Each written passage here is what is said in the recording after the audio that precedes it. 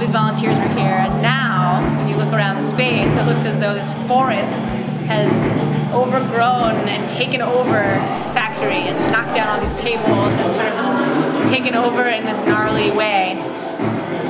That was my vision for this.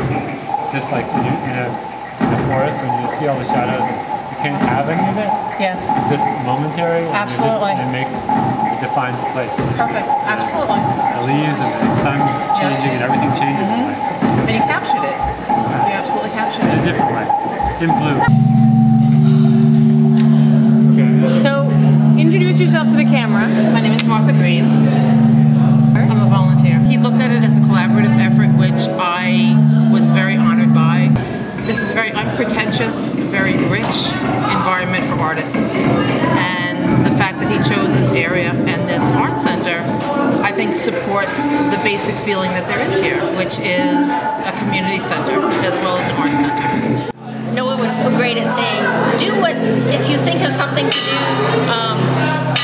try that. Well, it's cool that we had these baskets that we would put the leaves in as we were making them during the factory phase, so I started hanging a few of them up in the trees, and he said, oh, that's great, do a few more of those. Everybody bringing the bells and the chimes, and everybody getting all loud and yelling and singing and dancing. It was great. The way he engaged this community and the way he fell in love with this community is... Yeah, you felt that?